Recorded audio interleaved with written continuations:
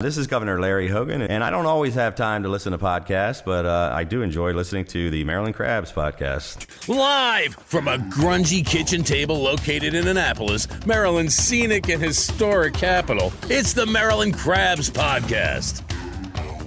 With each episode, your hosts, Tim Hamilton, John Frenay, and the occasional guest will dive in and pick apart the stuff that really matters most to you.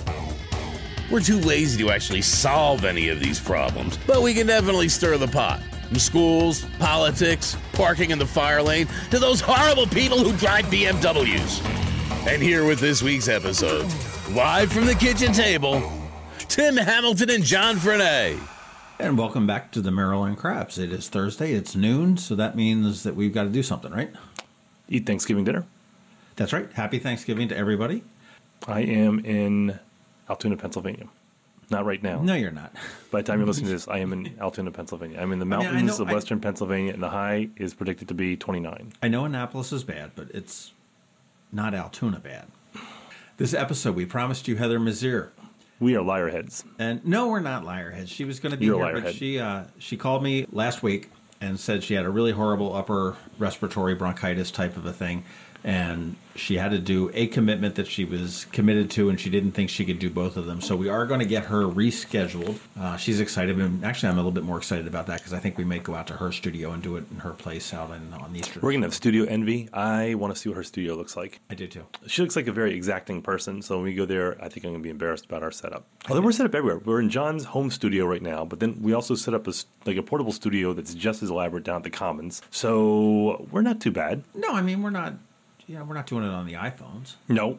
So but that's good. But I do want to thank our guest this week, which is Arundel County Councilman Jerry Walker. And I don't want to say he was stepping in because he was on our hit list, but he was able to come in. He was accelerated schedule. He was accelerated, and actually it turned out very well because of a problem that he's got going on right now with a bunch of not hate mailers, like he don't say hate mailers, but negative mailers. He's got an issue. We needed a guest, and it all just worked out perfectly. It really did. And it's we had to drive out to Crofton, though. Crofton was fine. I mean, we sat there. We had drinks at the Nautilus Diner. I like that diner. I love diners, but that there was no one in there too. But we never actually ate anything because we had to get back. It was 4 o'clock in the afternoon or 3 o'clock in the afternoon, so there wasn't. Jerry and I talked pizza because he's from New York, so he commiserated with me about the problem with pizza in Maryland. He gave me a couple tips. Like, there's a place out there that I didn't have time to try because it was rush hour and I had to go get my kids, but I was anxious to. That is true. And also, we have potentially some changes coming up to the podcast in 2018. Yes. You want to tell them what they are, Tim? Well, we're looking to expand a little bit. So we're looking for a third mic, third voice, because we are covering so much ground right now between the crab cakes and between the shows that our schedules are sometimes doesn't allow it because we have to do a lot of juggling. So we're looking for a third voice. Not to be here every week, not to be here for every episode, but kind of not even as fill-in, but just kind of a third person to give some perspective. Absolutely. I think that would be great. And from a purely, I guess, production standpoint, I would like to see a female voice. Yeah, John's sick of me. Well, I think it's confusing that if you have two male voices and you throw in another male voice, then you're sort of thinking like, well, was that Sean? Was that, who was that? Tim? Was that John? Was that? So I think a female voice would be good. We promise no inappropriate stuff. We will not have to make any apologies down the line or anything like that. I don't have the energy, frankly. I don't, to be inappropriate. It's just not. It's not because I'm a gentleman. It's just because I'm kind of tired. It could be. But if you are interested in that, if you know somebody that might be interested, it'd be somebody that would be kind of into the, what's going on in Maryland, just sort of in tune with that. Maybe it's politics. Maybe it's just different issues. Not entirely centric to Annapolis, because we do want to expand out into other parts of the state as well. So, but if you just sort of have a thought that it might be something fun, something new to learn, the pay totally sucks. Yeah, but the benefits suck too. No, but the perks are none. Yeah, they suck too. Sometimes we do drinking ones. You know what? Here, you want the perks? Mm-hmm. I was at the Moose Lodge for Free Range Improv on Saturday night, and I had a Moose member come up to me and punch you and say, "Hey, you and Tim did a great job on the elections." Oh. So there was a perk. There was a perk. And actually, this is a genuine thing, because you didn't tell me this stuff. Yeah, no, this was genuine. It was funny. We went to the Moose Lodge, and we thought Free Range Improv said there was going to be food there to buy. And we got there, and the food was all gone. Apparently, they served the food to the moose first. Oh. So there was nothing, and we watched the Free Range Improv, which is a hysterical show, but it was... I've seen them before. They are funny. Yeah, and but boy, by the time they were done, man, we were hangry. And we had like 6 of us, and we're like, okay, let's go to Ram's Head real quick. Yeah, so we shot up to Roadhouse and got some burgers and quesadillas. Their chicken quesadillas are good up there, too. So if you join the Maryland Crabs team, you too can get random compliments at Moose Lodges and Elk Lodges and Water Buffalo Lodges and all those things. That's true. But seriously, if you are interested, or if you know somebody that's interested, have them get in touch with us. You can tap us out on email at info@themarylandcrabs.com. You could probably tweet us and stuff like that, which would be the MD Crabs Podcast. And if you're not interested, just make sure you're telling all your friends about us and pimping us out on Apple Podcasts and Google Play and everything else, so everybody knows where we are, and share the great work that we do. Yeah, we have a lot of lines in the water too. We have a lot of emails out to Maryland celebrities and Maryland personalities, and sometimes they get back to us, and oftentimes they don't. Sometimes they say maybe. Other times they give you a hard no. I've got my second no from John Waters' assistant, but she seems to be weakening, so I'm going to keep working on that one. No restraining orders yet? Not yet. Well, I'm a gentleman about it. I'm very... I try to be funny about it. That's very good. Well, I'll tell you what. Why don't we take a quick break? We'll come back in. We'll get into it with Anne Arundel County Councilman for District 7, whether it's Main Street, your street, or any street in the county that we all live in and love and call Anne Arundel, it's a special place. But part of living here is having a bank that provides what you need when you need it. So when your plans and dreams call for a bank, turn to us, your neighbor. We're Severn Bank, supporting the community that supports us. I'm Alan Hyatt, chairman of Severn Bank, and it's our honor to be the bank that serves the people of Anne Arundel County. One thing that we never forget is that as a member of this community, it's our responsibility to be committed to helping you and our county thrive. Like you, we live here, we work here, and we play here. Severn Bank, we're here with you. Online at severnbank.com. Member FDIC, Equal Housing Lender. Severn Bank is a trade name used by Severn Savings Bank. We are here at the Nautilus Diner in Crofton with Councilman for Anne Arundel County, Jerry Walker. How are you today? I'm doing great. You just got done with your shovel down at Crofton High School. I did. Very great, awesome moment for Crofton. Oh, I thought that was your day job, that you're a construction worker. Oh, yeah, no. Yeah, quick put on the bow tie and get the shovel in. But Crofton High. Let's talk a little bit about Crofton High School. It's been a long time coming. The dirt is being moved now. It is. In 2010, when I started to run for county council, did a lot of door knocking, knocked on thousands of doors, and in Crofton in particular, people were just like, when is the Crofton High School coming? We've been wanting it for 40 years. And I remember one guy in particular who had a Virginia Tech hat on, and he said, my daughter is going to Virginia Tech, which is why I'm wearing this hat. And he said, when we moved here, she was 5, and I was promised then that we'd have a Crofton High School, and we still don't have one. And so I told him I'd work on it, and, it's been a huge effort, huge undertaking, not from just myself, obviously. There's a lot of people that were involved, but primarily Jonathan Boniface here in Crofton has really led the movement, and really motivated the community and got folks down to the Board of Education and down to the State House to testify, and really driven the need for it. So And now it's there. Now it's here. Basically, Crofton right now splits Arundel High and South River. That's right. We got about 750 students at Arundel and about 750 at South River. And, especially for the South River parents, it's like a 30, 35-minute drive one way, It can be, yeah. If there's not traffic, Plus, if there's the traffic. population has grown so much in the last 40 years. Population has really grown in this area, and there's even more folks wanting to move here, because it's such a nice area. So That's true. Well, congratulations on the accomplishment of Anne Arundel County government, and you certainly as a representative of the constituents here in Thank you. District 5, right? Seven. Yeah, 7. Come on, John. Yeah, I know. I get my districts confused. Okay, Sorry, sir. That's all right. No worries. You are term limited. I am.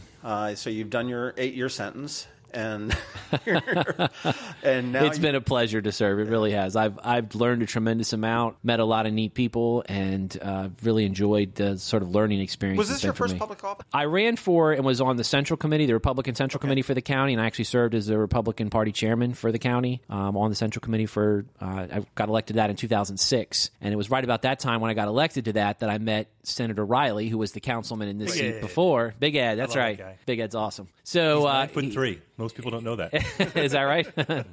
He's great. I have my nationwide insurance agent happened to know him and knew because through the nationwide family, I guess. And he said, hey, if you'd like to meet him for lunch or something, just because he's your state senator or your county councilman at that time, he said, I'd love to set it up. So we set it up. We sat down and talked. And he said, well, I'm term limited. I've only got 4 more years left, and you should consider running for my seat. And I said, well, I've just gotten elected to the Central Committee. I don't even know I've got to figure that part out first, And about 8 months later, I decided I wanted to, to do it or explore it at least. And so I started coming to county council meetings and kind of stuck my finger in his belt loop and followed along behind him and went to community meetings and learned the issues in the community. And then a couple years later, started fundraising and door knocking and all the things that you do for And this is the for new a guy. campaign. This is the new guy in District 7. Yeah. So this was your first, I'm going to say, public-facing.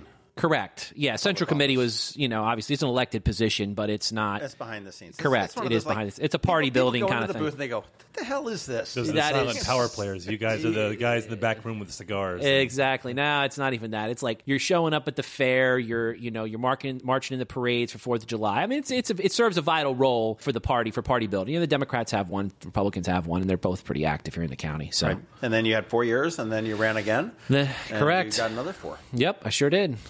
So, well, congratulations. And you are on to District 33 in the House of Delegates. State delegate. That is the goal. That's the plan. And right now that's Mike Malone, Tony McConkey, correct. Sid Saab. Correct. That's right. You got it. Right. Yep. It's a 3-member district. It used to be before the 2010 redistricting. It was a split district. There was 2 members, and then up here, and then 1 member to the south. Bob Costa was the right. Okay. And then they moved the lines around in 2010, and it's a 3-member district now. So, who are you looking to bounce?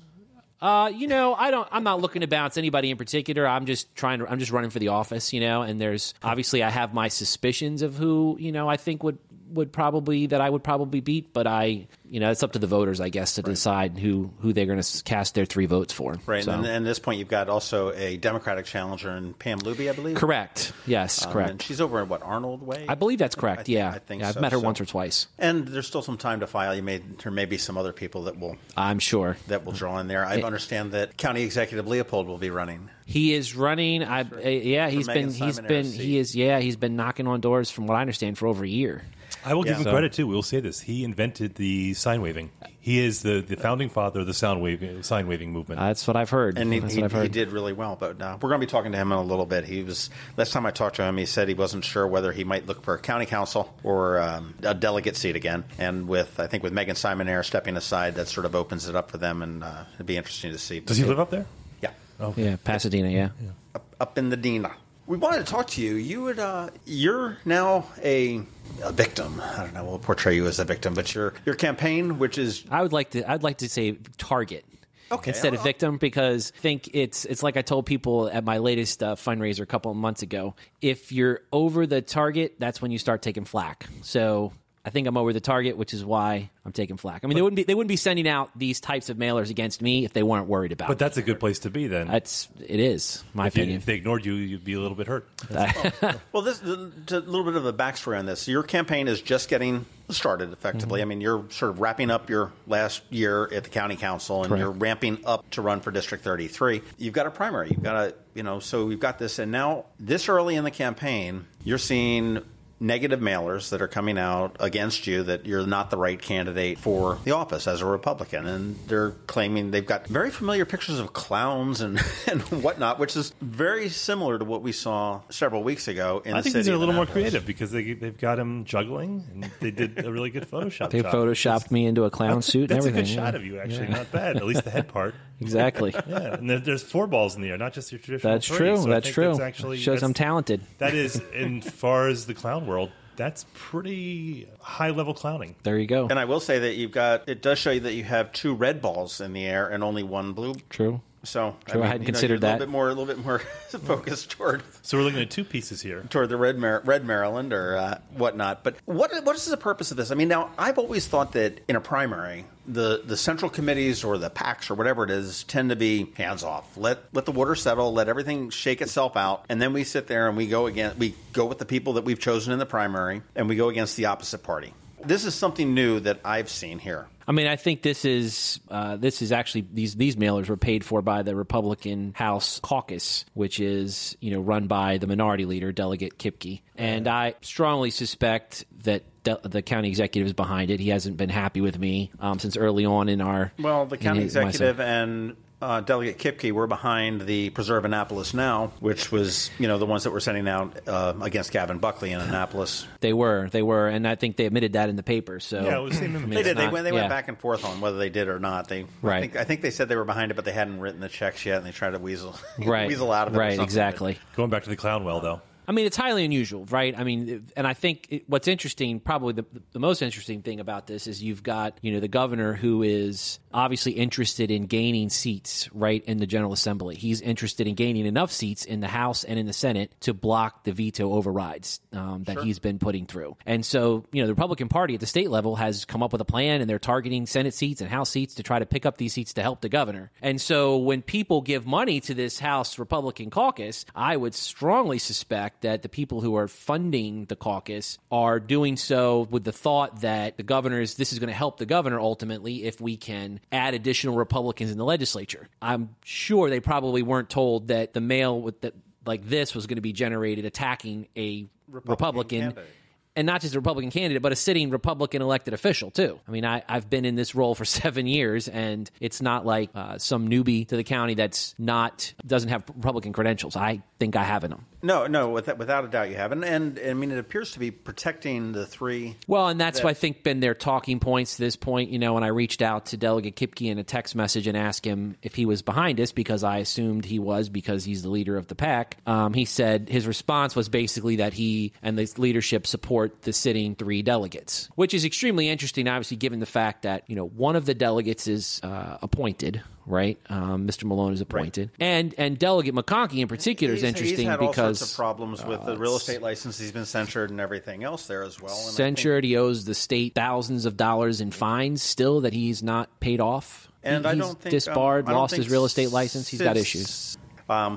But, I mean, I remember at the 4th of July parade, Tony McConkey was, marching in the parade with his yellow T-shirts, and I felt bad for him because there was like this contingency at the foot of Main Street screaming, "Hey, Tony, have you kicked any old ladies out of their house lately?" And they were just chanting it. I felt really bad for him because it was certainly inappropriate and not the right place to do it. But again, aside from some of the votes that you may have cast in the county council that the county executive did not agree with, or perhaps Delegate Kipke did not agree with, there's been nothing. I mean, you were the chairman of the council during the time when you had the transition from John Leopold to Lauren Newman, I believe. That's correct. You've led the county as chairman. You've served twice through some pretty tumultuous times and issues. Yep. Admirably so. There haven't been too many problems that I've been any that I've heard. No, and going back to the voting thing, I think that's what one of the things they keep hammering, that somehow I'm voting with the Democrats all the time. When in fact, if you look at the county executive's legislation, all the bills that the county executive has sent down, I have voted either for his legislation or with another Republican against the legislation 97% of the time. So there's been 3% of the bills that he's put down that I've either voted against, maybe by myself or with some of my Democratic colleagues. So if you look at the actual, and that was numbers I ran about 2 months ago, and I went back and looked at every bill that we voted on since Mr. Shue has been county executive. So I have voted for like 92.6% of the bills that he's put in, and of the remaining percentage, like half of those, I've voted against it, but I voted with another Republican against it. So wasn't Councilman Walker running off on his own just to cast a negative vote? No, and not caucusing with the Democrats, which is what they continuously accuse me of doing. I question the wisdom of this in general. I was paying attention to what's going on with Donna Brazil's book and everything when they were accused of damaging one of their own candidates that had he gone to the general, it was going to be an issue because they did the damage. And that happened with Obama in 2008. So I'm looking at something like this. I question the wisdom of damaging a candidate, not looking beyond the primary. That all of a sudden, you're carried through the primary and you're in the general, then they have a narrative that they built up that you're saying is not based on facts, on voting records, that all of a sudden, that seems very short-sighted to me when you're trying to claim the House, and that seems very difficult to rationalize. I agree. I mean, I couldn't agree more. And the other thing is, really, if you think about it, if you're a sitting delegate, too, if they're willing to do this against a Republican who's running, what happens if you're a delegate in the state legislature and they decide, well, you're not on the team? And all of a sudden, they're using funds to try to take you out, in a primary. So, I mean, this sort of sets a dangerous precedent, I think, because to my knowledge, and I've talked to former members of the legislature and even some of the current ones, and nobody can recall that this has ever happened like this before. Well, on the surface, if they're looking to protect Michael Malone, Tony McConkey, and Sib Saab, on a 3-seat position, and you've got a Democrat that's actively running, she's strongly running, I'm going to say undoubtedly probably has the support of all of the surge and the offshoots of the Women's March. I don't know her qualifications per se to be a delegate, but I would certainly think that her support is fairly strong. Granted, it is a little bit of a Republican thing, but I mean, some people are not happy with Tony, and I don't think that Michael Malone and Tony McConkey's seats are safe. And this could do the exact same thing that it did in Annapolis and turn this thing around and give it to Pam Luby. Very well could, very easily. Especially given the whole mood. And you just looked at you mentioned the Annapolis City mailers and the Annapolis City elections. And then we also saw the same thing happen over in Frederick, in Frederick City as well. Anything could happen, and this is just sort of, it doesn't build the party. And that's what this is. This PAC was designed to do, is to build the Republican Party's footprint in the legislature. And instead it's turning around and attacking a Republican. Well, this seems to be, I think we've got a fairly strong candidate in Ron George for the Senate. Agreed. To pick up there, as opposed to going against whether it be Sarah Elfreth or whether it be going against John Astle. We're not sure what he's going to be doing at the end. I think there is some options to pick up additional seats in the legislature, and this is going to be one of those. It seems to me a 3-step forward, 2-step back type of a thing, and it makes no sense personally to me. Well, beyond the whole sense thing, I think the other question really is the accuracy of what's been put in the mailers, and this most recent mailer has to do with a bill that I introduced that has to deal with medical marijuana dispensaries. And you're a pothead, aren't you? No, I'm not. I have never done that. I've never been involved in drugs or anything like that. Did he? Yep. I've never done that myself, but I have been. Let's talk about the flyers real quick to give some context to people listening. So we're looking at 2 flyers. One's about an 8.5 and 11, which has got a big picture of you photoshopped in a clown outfit juggling. And it's essentially just it's a hatchet job. It goes down the list that builds a case against you with 2 references that support the 6 points that are above. And the second one is about a 4x11, which is Stop Jerry Walker, and the O is replaced with a marijuana leaf. It's actually kind of cute.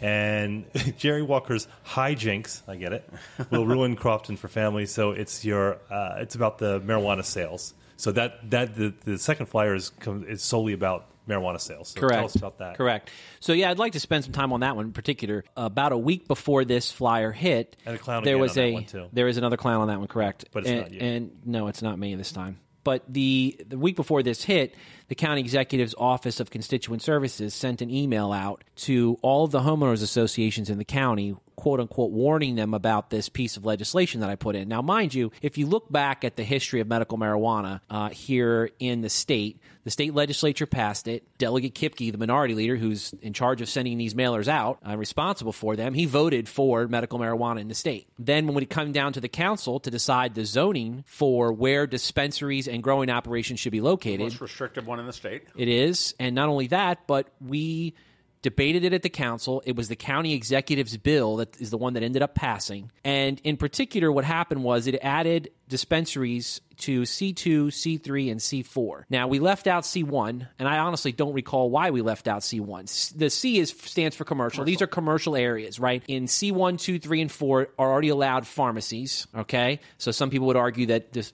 cannabis dispensary is a pharmacy. It's going to have a pharmacy-type look and feel and doctor's prescriptions and things like that. And also, it mentioned specifically in this mailer, and also in the... Would that also, those designations, C1, 2, 3, would that also authorize alcohol sales? I'm not 100% sure about the alcohol sales. I don't. I have to check that one out. I'm just trying to get a comparison too. Well, what I was going to say is what they put in here is things like that I'm bringing drugs to Crofton, dry cleaners, restaurants, daycares, toy stores, grocery stores. So all of these things that are listed on this flyer and are also in the email that was sent out by the county executive's office. All of these things are also allowed in C2, C3, and C4. So the county executive's bill already has medical marijuana dispensaries located near daycare centers, dry cleaners, restaurants, and pharmacies. Funny list too. If you're going to start with schools and daycares, I get it, but then near your dry cleaner, be careful. Toy stores. They've got one going in just on the county line, right with the county city, and it is within, as the crow flies, some feet of a school. And I know that the city council pitched a fit on that, and the county basically said, well, no, it is what it is, and, we've got to go with it. Yeah. Well, I mean, the thing that is the worst about this is if you just look at this particular flyer. Now, this one was mailed to Crofton, and it shows a map on the one side, and it has 5 different locations, and each location that's identified has a little marijuana leaf on it. And it says that I want to bring 5 of these. It doesn't say medical marijuana. It says marijuana dispensaries, and the email calls them retail marijuana shops to Crofton. They mailed a similar mailer that was customized to the Crownsville, Millersville, and Gambrels residents that are in District 33. They mailed another one to Severna Park. They mailed another one to Cape St. Clair and St. Margaret's area. Each one has its own customized map with its own number of dispensaries. And so this one has 5. The Severna Park one, I think, has 10. The one in Crownsville, Millersville, Gambrels has 7. The one down in the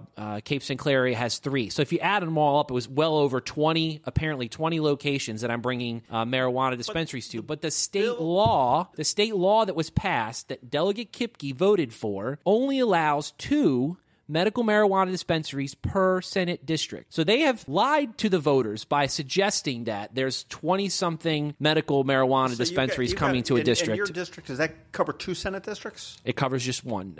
So there's, for every Senate district, there's 3 delegates, right? So the state senator for our district is District 33 is Ed Riley, right. And then the 3 delegates are underneath him. So okay. I'm running for one of those 3 delegate spots. So all those cities that I just mentioned, when you add up cumulatively all of the medical marijuana dispensaries they're suggesting that I'm bringing to their area, the reality is the state law only allows 2 in the whole Senate district, and the state only licensed 1. They only accepted 1 license, and there's only 1 applicant moving forward. Look at that, there's 2 within a block of each other. Yeah, well, that's maybe that's down into the details that maybe is too much, but I think, my point is that this is misleading the voters. It's misleading the voters to suggest that I am bringing pot shops, for lack of better terms, first of all, you don't bring them. Whoever the market is going to bring them. They're regulated by law. Correct. By the county council. And as you say, it's 2 per Senate district. So between Crofton, Davidsonville? So the district runs through Crofton, down through Davidsonville, down to Harwood, and then parts of Riva. It goes up through Gambrels, Millersville. It goes all the way up to Severn, right around Archbishop Spalding. Then it comes down through Crownsville, just shy of Annapolis Mall, and comes mostly all the way down the Broadneck Peninsula to include Severna Park, Arnold, Cape St. Clair, except that whole lower area. Part of South little 50. Little section of Arnold which there that's not not in John Astel's district. Correct.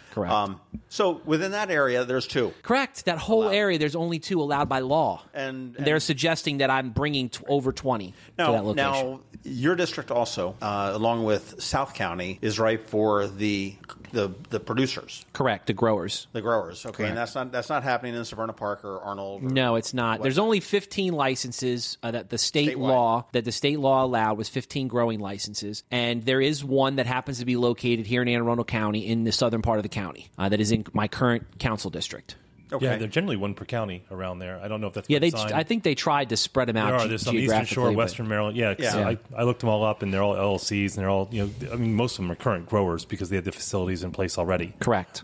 Somebody with experience, horticultural experience. You've got growers, dispensaries, and what is a third? Processors. So after the product is grown, then they process it. And then the processors need to be co-located with the growers, correct? I believe. I don't think they have to be. No, it's not necessary. Yeah. So they're a separate set of licenses. Anything in marijuana, then realistically, we might have 3 to 4 marijuana-related businesses within the district. In the county, there would be a maximum of 10 dispensaries potentially, because you have 2 per Senate district. There's 4 Senate districts wholly located in Anne Arundel County, right. And then there's a partial Senate district. We have 21, which comes from Prince George's County over into the western part of Anne Arundel. So they could locate one of those District 21 ones in Anne Arundel County, but more than likely, I would assume they're probably going to be over in Prince George's because we have a very small percentage of that Senate district. How do your constituents feel about marijuana dispensaries? Do you know? I don't know the answer to that. I will tell you, in knocking on doors since some of these mailers have gone out, people had questions, and I did get some folks who emailed me and said, hey, can you just explain this? It obviously looks like a hit piece. The first one for Crofton actually had my county email printed on it and said people to contact me and my county office phone number. The other ones that were printed implemented later, they took that off. So I haven't been able to, get feedback directly from some folks. But I did, people that know me emailed me and said, hey, what's going on? This looks kind of strange, but can you just fill me in and explain to what's going on? And so when I take people through the explanation and say, look, there's only 2 in the whole district allowed, this is silly. They're like, yeah, we agree. That doesn't even make it. It's totally misleading. Now, has Delegate Kipke or the county executive addressed any of this to you? No. Their county executive, I said something to him about the mailers the other day, and he kind of tried to act like he didn't know what they were, and then kind of laughed and walked away. How does he explain the email coming from his office? I haven't asked him about that, but I plan to talk about that at my press conference tomorrow. But how does the Central Committee handle something like this? Like, is it a headache, kind of like where they see this as kind of infighting, or is this divisive? I don't know how the Central Committee feels about it, to be honest. I haven't talked to any of the members. Everyone, let's back off because let's do this internally, or what have you. I couldn't tell you that. Couldn't tell you that answer. Haven't spoken to them, but it always is fascinating to me when it comes to literature and it comes to collateral, election collateral. There really is there's no recourse. That you can build a narrative and there's really nothing you can do about it because they're putting you in a defensive position. And this is nothing new. I mean, no, you can take something, you twist it, and because you're trying to define the battle on your terms. Correct. And the energy that's taken on your part. I mean, you're sitting with us here on a Thursday afternoon, addressing this instead of moving forward, a campaign or what have you, because you have to play defense. Well, and not just this, but I've also had to spend money responding to the first piece, and I'm working on by design. Right, exactly. I'm working on a second piece to respond to the the marijuana pieces that are being sent out. The PAC or the organizations sending them out, I mean, they can spend their money how they want to. They can. So legally, yes, they can. Nancy Schrum is employee of the county. Correct. She's head of constituent services, correct? Correct. And you said that was an email sent out by county email? It was sent out through her county email address to all the homeowners associations in the county, warning them about the bill. And it was written in such a way that it was sort of like, oh, this is just informational, and if you'd like to come down, if you'd like to contact all the council members, here's all their names and addresses. But it was written in such a way, in my opinion, as to do the same thing this mailer was designed to do, and that is to scare people into reacting to it, which a number of folks did in emailing me and calling me. But when I explained to them what was going on, then obviously they calmed down, and I ended up actually withdrawing the bill, and it had nothing to do with the emails that was sent out. I had introduced the bill specifically because there was, the state has given all the dispensary licenses a deadline to find a location and be in that location or be moving toward being in that location by the end of this year. And so we had one dispensary that was trying to find a location in District 32, and they were not been successful in locating it. And so they found a property that was a C1 property that they felt like would work. And they came to me and said, look, do you recall why it wasn't added in? C1 is commercial, very similar to the C2, 3, and 4. Why can't we just put that in? And I said, that makes sense. Sure, no problem. Put the bill in. Then subsequent to it being put in, they contacted me again and said, never mind, we're sorry, we found a C2 property that's going to work. So we didn't need it, so I pulled it back. It just sort of dawned on me that this is all water over the dam. Okay, you're running for District 33. Correct. Your time here at the county is done, lame duck, whatever you want to call it. I mean, you're a short-termer, senioritis. Last year on the council. I'm actually going to miss it. I love council. You're on the way out. The law has passed in Maryland. It has. We are in the process of establishing growers, establishing processors, building dispensaries. I mean, I know there's 2 in construction, one in Edgewater, I know one in Annapolis. I think in Linthicum is just starting another one.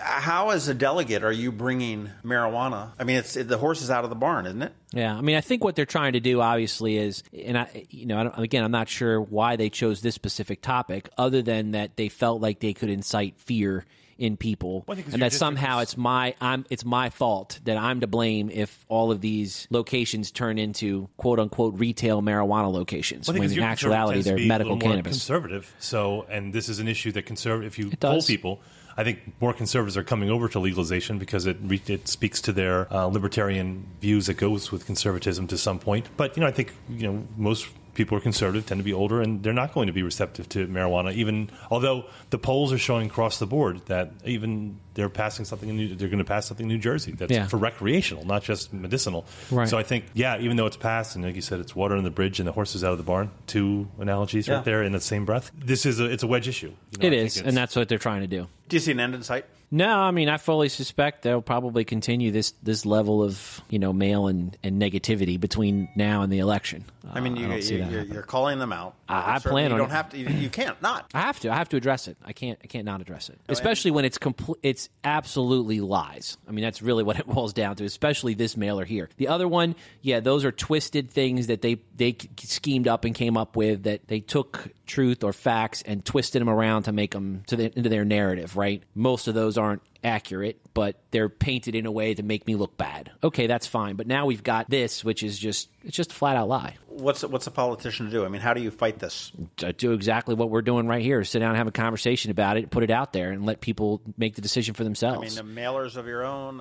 I've already had a mailer responded to the first clown mailer they sent out and laid out my voting record on taxes and fiscal issues and some of the things that I've done for the county in the past 7 years. People have had the same people that got my response piece. So I'm going to send this again to the same voters. We don't have a Get High with Jerry website out there yet, do we? Well, they've got a website on here that's promoting why they think I should be removed. It's the only issue with putting you on the defensive that all of a sudden that you're burning through money that you'll be using for the primary. Absolutely. So this could be political strategy just to provoke a response. Well, not just primary, but general too. I mean, again, sort of like what you said earlier. Like, if they start attacking me now, what kind of position does that put me in to win when I make it through the primary? And then am I draining my resources now just so I'm dry at the primary, and then I got to run for the general, and I've spent all my money defending my record and defending against attacks and lies. Well, it was interesting because if you look at the mayoral election, and I think it was very similar to the mailers they put out, but you could understand that one because that was partisan, and as it should be,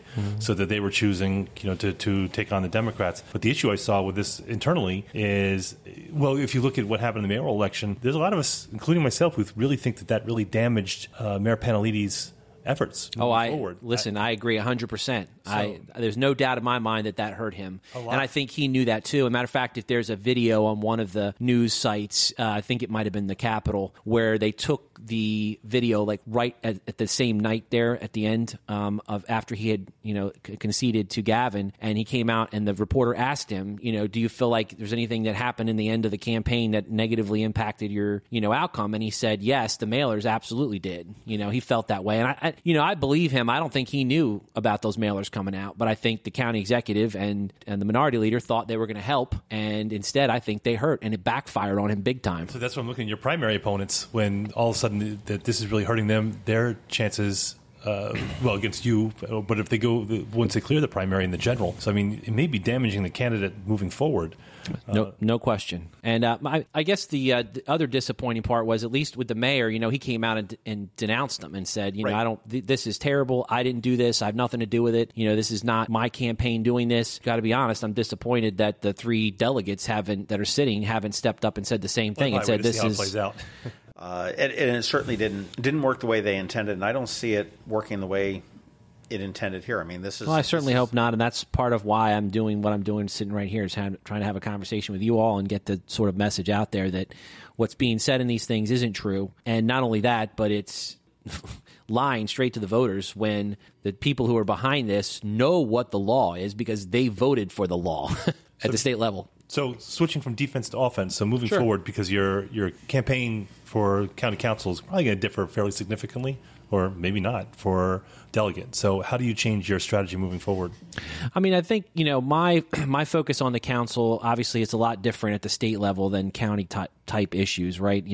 Here you're dealing with police, and you're dealing with fire and roads and water and sewer and trash collection and public schools. And while you do deal with some of those same types of issues at the state level, one of the things that I've really spent a lot of time doing is each year is spend a lot of time in the budget and really understanding how that works and getting the feel for what's in there and how it's structured and what we can do to make changes to it. And a couple of things I'll just say that I'm proud of, over the course of the 7 years I've been on the council. When we came in, as you recall, in the 2010, we were still in sort of a recession at that point, right? And we actually, at the county level, in our budget, we had a structural deficit of around $45 million in the very first budget. And by the time we got through the end of my first term, we had that down to about $7 or $8 million.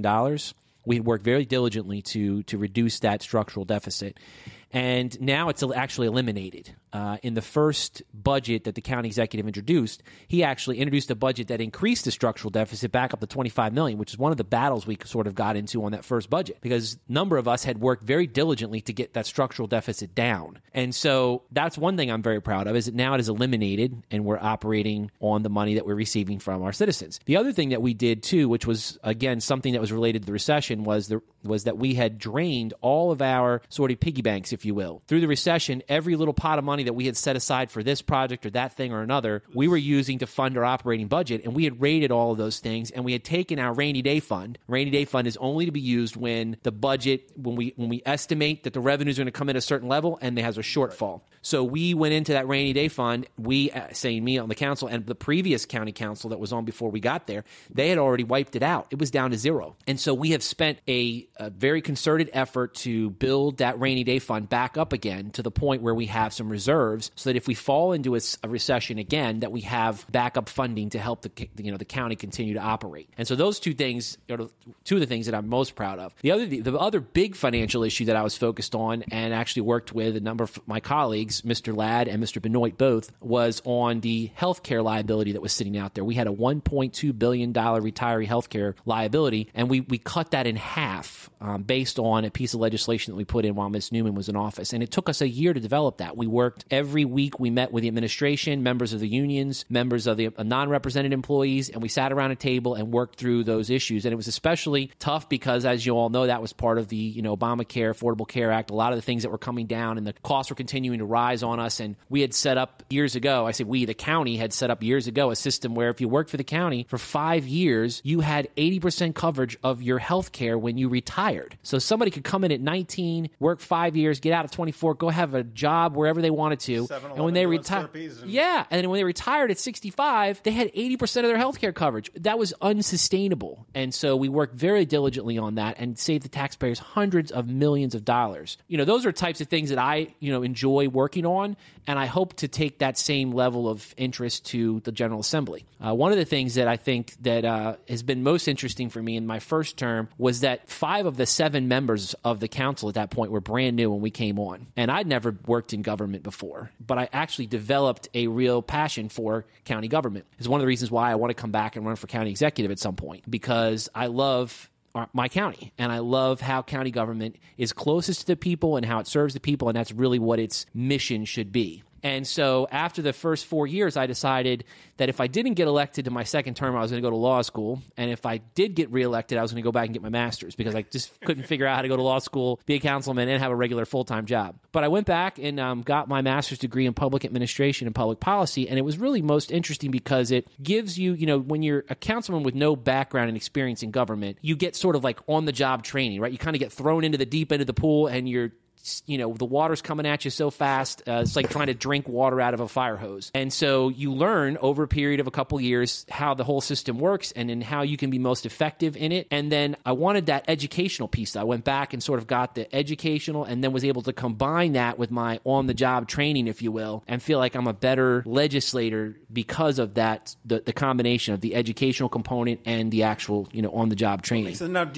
is this your full-time gig? It's not. I work for a small business. Okay. We sell and service copier equipment for Sharp Electronics in Connick, Minolta. It's a family-owned business that the company has started back in the 60s, and I've worked for them for over 21 years. Okay, and you haven't divorced yet, and your kids still remember what you look like? Correct, yeah. That is a challenge these days, I will have to admit. The answer to that was yes. I will admit that it's a challenge. John going to stop. Exactly. Hey, I've got a quick question for you. I mean, you've got a lot of institutional knowledge. You've gone through 3 county executives at this point in your 3. And I asked Chief Davis, or Commissioner Davis, when we spoke with him up in Baltimore a couple weeks ago. Name dropper. Laura Newman. Have we heard the last of her? I don't think so, and I hope not. Elected? I think so. I would say so. I mean, I think, I think she, and I just have spoken to her recently, and I stay in touch with her from time to time. We were at an event most recently. It was a celebration of the former fire chief, Mike Cox's 50th birthday. And so he's a great guy. She was there, I was there, and a number of other folks that served in her administration were there celebrating with him. And, we kind of had a little brief conversation about it. And I think she got into it, and I think she really developed a passion for it. And she had that sort of experience where she wanted to serve and, have a role in public service. And I think once she got into that role, I think she really found something that she enjoyed doing, and I suspect she'll be back. I strongly suspect that. I think so, too. I told her that we had brunch at the Rams Head one time, and she said, absolutely not. If she loses this primary, she's done. She'll never run again. I said, you're full of it, and she owes me a lunch if I'm right. Because you get the bug, I think. And Kevin Days, and I think she's probably just waiting for some right time too. I mean, I think she's looking for her son and daughter to get, they're young, in a they're good young place kids and everything else, and figure out. It's hard when you have young kids. It really is. So. No, it really is. All right. Well, where can we learn more about you? I know you've got jerrywalker.org, which is your campaign site, which is not quite. It's not up and running, but it's there. Yep, I'm working on it right now. Well, you're a little early to the party anyway. I think now everyone's starting to kind of jockey for position. Correct. It'll be up after the first of the year. So. Okay. And if anybody is receiving these mailers, receiving emails or whatnot, and they want to talk to the horse's mouth, that's the best thing I recommend. Reach out. And honestly, it's interesting because I've had people that have, posted things on Facebook and tagged me in it, and then I've been able to respond to that publicly because they've tagged me publicly. And other people who have private messaged me, and other people who have emailed me, and other people have called me. So whatever way you want to get a hold of me, I'm happy to have a conversation about not just this mailer, but any of the issues that are getting ready to come up, because I'm sure they've got other ones in the queue that are coming. And I stand by everything I voted for. When someone has a question about it, I'm happy to explain my thought process behind why I voted for something. And if they, we obviously aren't going to agree 100% of the time on everything, but I'm more than willing to share my thoughts and why I voted on something a certain way. So if people just need to reach out and ask me, and I'm happy to share. What's the best way to get a hold of you then? What do you prefer? Do you have a preference? The email is probably the best way, jerry@jerrywalker.org. Okay. It's pretty straightforward. And that is a J. It is a J. R-Y, like the Subs and Pizza place. You got it. I wish I was related to that guy. Yeah, I don't know. They're not doing too good down in Annapolis. Is that right? Okay. I don't know how they stay in it. It's always pretty quiet there. Anne Arundel County Councilman for District 7, Jerry Walker, thank you very much for your time here at the Nautilus Diner in lovely Crofton. My pleasure. And I'm excited. One last thing. I'm really excited, and I don't come up here that often, but the money that Hogan has put in for the improvements on this corridor, because I listen to everybody down in Annapolis bitch about Forest Drive. I'm like, my orthopedist was right up here, and I said, you just come up here. And try this out. It is a challenge, and it's something we've been focused on, and I was very thankful the governor decided to use this corridor as one of the places that he targeted his funding for this new computerized sequencing of the traffic signals. It's going to be great. I think it'll be awesome for our residents. In Anne Arundel County, they got, Route 2? Down through Lake Severna Park, through Brooklyn, Severna Park, Correct. and Arnold. They've got this Route 3 corridor down through Crofton, Gambrels. Yep. And there was one other one in Anne Arundel. Was it up near the fort, maybe? Or I'm not sure. I can't remember. I've got to look back on that. But thank you very much for your time. My pleasure.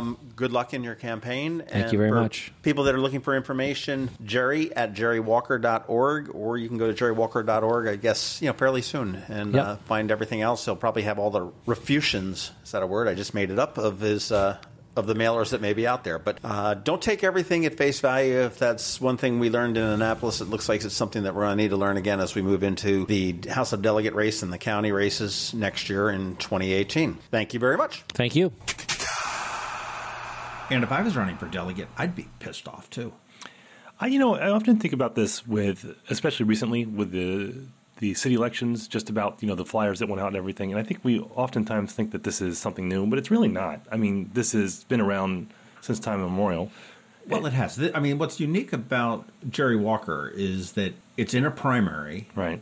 And it's by his own party. That's interesting. I mean, they're eating their own, and they've got, in Tony McConkey, they've got a controversial candidate that's not necessarily safe. And I'll tell you, these flyers that we saw from Jerry, they smack of the same design and everything else that we saw here coming out against Gavin Buckley. So I'm wondering whether the Prince of Darkness is involved with this one again. What's interesting about this for me is that, if you look at the way the primaries generally run, and if you look at the presidential primary, between Barack Obama and Hillary Clinton and Hillary and Bernie and especially among all of the Republicans, is that, in the primary, you can be banging each other and trying to damage each other's brand in order to secure the nomination. And then once it's in the general, everyone pulls back together. But it's rare that you see the attacks coming from the leadership or the central committee. It happens from time to time. But, to me, that's a dangerous prospect because you risk damaging a candidate in the general if they get past the primary. You would have, and I don't know when these specifically started. We should have probably asked Jerry on this, but you would have thought they would have learned in Annapolis. I mean, I don't know that the Flyers, and Mike Panelides had said that the Flyers did not cost him the election, but they certainly didn't help him. No, they didn't. I mean, if it had been a closer election, I think they would have cost him. I just think that the election in Annapolis was just the natural order of things. Well, you look at Jerry Walker. There it is. There's my phone. But you look at Jerry Walker's race. And I mean, he's got 3 people. It's a tight race. You've got a Democratic challenger on that side. So you turn around and you divide that 3-4-way Republican race. You put a splinter into that.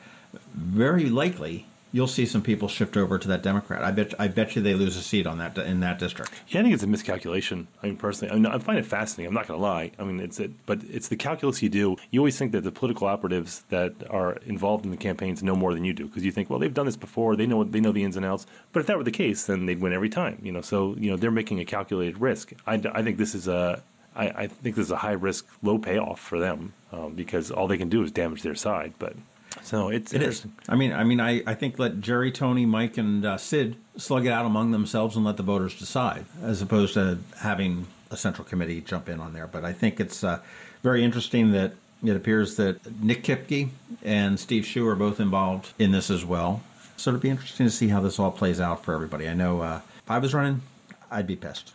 Well, I think it's if you look, this is the Republican strategy, and it has been for a while, is to start at ground level, where they want to start winning municipal elections and local elections and build up. And they've been working on this for a couple of years, and it's been very successful, actually. So I think, you would think in Maryland that's very difficult. But, Maryland's not pure blue. As we know, there's pockets of red, and you can obviously win those elections. You can get even in some Democratic areas, you can get a Republican in. I mean, Annapolis election is a perfect example of that, whether it was an anomaly or not. But the state of Maryland's a perfect example of that. Yeah, exactly. Well, I mean, you look, Anne Arundel County tends to be a very red county, and historically they do, but they do elect Democrats. I mean, we had Janet Owens for 2 terms here, and it's been a while since we've had a Democrat, but I mean, it can happen. And I think right now you've got, you look on the national level, you've got President Trump that wrote in on this sort of populism. You've got Governor Hogan that wrote in on this, and you've got County Executive Steve Shue, and I think there's a big miscalculation on that point that this is, just some sort of Republican stronghold that they can run roughshod over whatever they want to do and control whatever, we're going to control the Annapolis elections, and we're going to put who we want in the Annapolis, and we're going to control the House of Delegates, and we'll see. Well, I'm curious as to how much of that is a calculated strategy versus how much is just kind of people freestyling. I would have a hard time believing that the Republican Central Committee approved this, but I don't know. Well, it's not. It's the House Caucus. It's the House Republican Caucus, which is headed by the state Republican Party, and Delegate Nick Kipke. And I have a real tough time saying that. Was it Polish, Kipke?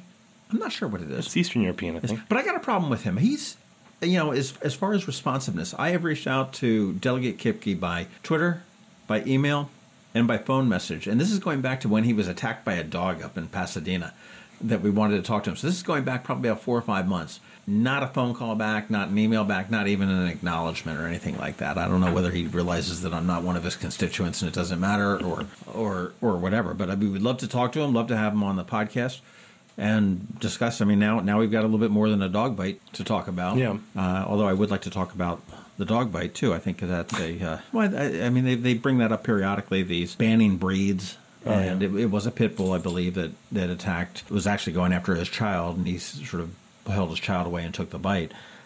So I would love to talk to him. So if he's hearing this, or if anybody that's sitting in there having lunch with him listening to this, say, hey, Nick, give us a call. We'd love to talk to you. Anyway, speaking of politicians, next week we have... Former politician. So we have a good friend. He's our good friend, both of us, Jared Lippman, who is Ward 5 Alderman in the city of Annapolis. And the reason we're having him on is going to be a little bit of a different perspective. We're going to have him on not so much to talk about the legislative accomplishments and all. Yeah, we're going to shut him down. I want to shut him down if he goes, well, we did the forest council. No. We want to know what it's like behind the curtain, what it's like to be an elected official. He's a regular guy. He ran. He won. He was... he didn't run. He got appointed. Then ran. Then won. And by all accounts, a very popular, very successful legislator. with zero experience going into it. Right. So, he cranked out a ton of legislation while he was in there. Very active. He was not a wallflower. But we want to know what it's like behind the scenes, what it's like getting elected, what it's like running, what it's like, your first meeting. Well, I think the interesting thing about this one will be is that we've got so many people that have, since the election of President Trump, have become interested in running for office without any experience. We've got them running on the city council. We had several people that have won office that have had no experience. We look at the county council coming up next year. You look at the House of Delegates and the Senate that's running up next year. All these people that have had no experience in the political circle. And I think this would be a real good, insight into what to expect. How do you run a campaign? How do you navigate that first year in office? How do you work when your mayor is of a different party and a totally different belief system, if you will? Well, it even boils down to more than that, because a lot of the podcasts I listen to right now, they're political, obviously, but they're saying, hey, run for office, run for municipality, run for your county, just get out there and run for office. And I thought, well, great, but I wouldn't know how to write legislation. I wouldn't know, how the mechanics behind a meeting goes beyond Robert's Rules of Order, and how a budget. We know this stuff from the outside, but once you get in, how do you learn all that stuff? That's got to be a pretty big learning curve. And I always thought, man, I could run, but could I actually do it? And then you say there's other people who do it who with no experience. Well, you do. You get look all the way up to the president. He's never run a government before, so it'll be very interesting. I think I'm looking forward to hearing from him and seeing what that goes. But before we get to Alderman Littman, we need to get through Thanksgiving. Yeah, which is now. No, and we just wanted to say a very happy Thanksgiving to everybody that's listening. Thank you all for listening. Thank you for sticking with us for this. We're almost, how many episodes have we got? We're coming up close to 100 episodes, I think. Well, you add up all the crab cakes and everything, we got a ton, but that's kind of cheating. But so we'd be at, I don't know. We're like 65, 67, so we're close. But thank you for sticking us around. I appreciate that. Yeah, Jim appreciates we know that. some are better than others. We're not idiots. We are, but it's. Which was the worst one? Well, there was that one for election night we didn't air because we thought that would go a whole different way, but then all of a sudden we thought it would be an all-night affair, and then all of a sudden they're like, and Gavin won. So that never aired, and it kind of sucked. Right. So I'm glad it didn't. The one that I liked the best so far, and I'm not saying this because pissing me off, but it was the one I did with Ted Levitt, and you weren't able to make that one. And I just... Which is why we're looking for a third mic. Yeah, I really enjoyed that. I enjoyed the insight and the unvarnished conversation that we had there. I like the people who totally get it. There's sometimes you'll hear someone come on and they think it's like a radio show and they're stiff and formal. You can never get them to kind of completely relax. And there's some people who just totally get it right off the bat. Wes Adams was certainly like that. Peter Franchot, Alex Pline. Certainly Governor Hogan. These were all people that just knew we were just hanging out and it wasn't anything too serious. But those are the fun ones. I agree. So, and that's what we're thankful for. So, boy, isn't that like a tug at your heart moment there? That's what we're thankful for. I teared up a little. Listeners. Yeah, I feel like those women on Saturday Night Live. Thanksgiving anyhow, so we have Alderman Jared Littman, former Alderman Jared. Well, I guess he's currently. When will that air? That will air. Actually, that will air the day that he is unaldermaned. So we're looking to that, and make sure that you follow us for all the places. Our website is themarylandcrabs.com. The Twitter is MD Crabs Podcast. Facebook, we've got the Maryland Crabs Podcast. We've got a page and a group. Email, if you want to join us, that would be great. And it's not just one person. We could even probably take a couple people to do it. As we do. Shoot us an email at info@themarylandcrabs.com. You can call Tim at home. He prefers 2:30 a.m. His number is 443. Actually, I am up at 2:30, so that's when everyone calls me, so it's not a big deal. But yeah, no, if you're interested, give us a shout. Stay tuned. And again, thank you very much to Jerry Walker for coming on such short notice. And I look forward to talking with Jared Littman in a little bit. And I look forward to leaving Altoona. This has been the Maryland Crabs Podcast with Tim Hamilton and John Fernay. Sure to follow them in all the regular places, Facebook, Twitter, YouTube, and online at themarylandcrabs.com. Take a moment to rate us on iTunes. Now, get the hell out of my kitchen. Seriously, go! You're still here? It's over. Go home.